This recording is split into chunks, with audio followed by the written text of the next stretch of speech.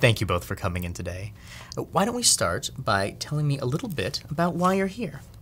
Well, if I'm being totally honest, things haven't been quite the same between us lately. My relationship with Star Wars is in a rut. So what do you think changed? Well, I started to notice a difference about 15 years ago.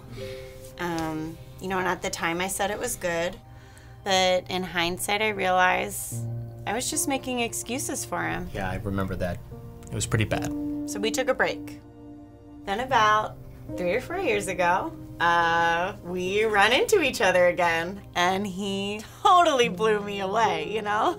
But then he started slipping back into his old ways. I'm sorry, I can't just keep sitting here. Can I say something? Please, yes. I feel like all I try to do is make her happy. If I try new stuff, it's bad. If I rehash the old stuff, it's also bad. I can't win. It's not about winning. Did she tell you she hasn't seen Solo yet? Do you have any idea how that makes me feel? I didn't ask for a solo movie. I don't need a solo movie. And you wanna know what else? You know, I'm gonna put it all out there. I don't want a Boba Fett movie either. Oh. Yeah, I said it, okay? He's a random character. Wow. He says 2 lines. He's not that cool. Okay. All he cares about is making money. How can you say that? How can I say that? I'll tell you how. Porgs. This is unbelievable. I'm putting in the work. Every 6 months, I'm trying to make new for her. I never asked for that. You don't listen to me. I don't listen? You said you liked Luke Skywalker, so I brought back Luke Skywalker. And you made him milk an alien. I was being funny. Look, if you're so unhappy, why don't you just go watch a Marvel movie? Maybe I will. Okay, hey. I'm going to interrupt here because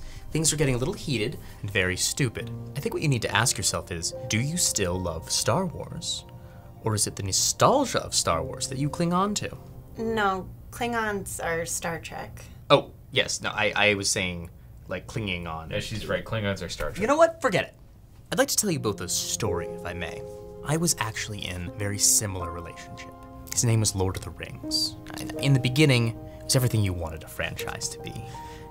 And then, The Hobbit came. Just 3 little turds, each smellier than the last. It ruined the relationship.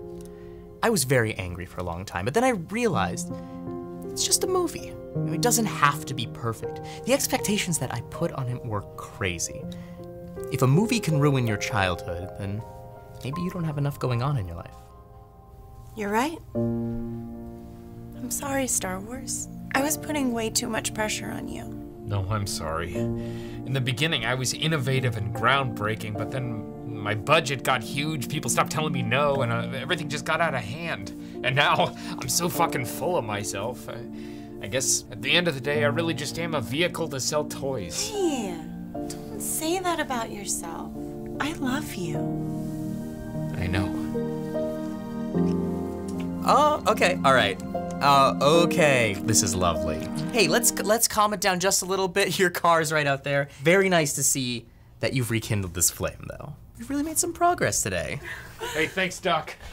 Thank you so much. Same time next week? Yes. Okay.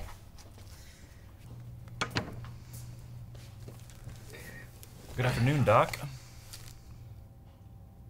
Oh, okay. Bridgett, could you cancel all my appointments, please? This is going to be a long one. Okay. This is abusive, right? Hi, it's Mike Trapp from CollegeHumor. Click here to subscribe, click here for more fun things, and send help to keep me from sinking. Please, please help. Please help.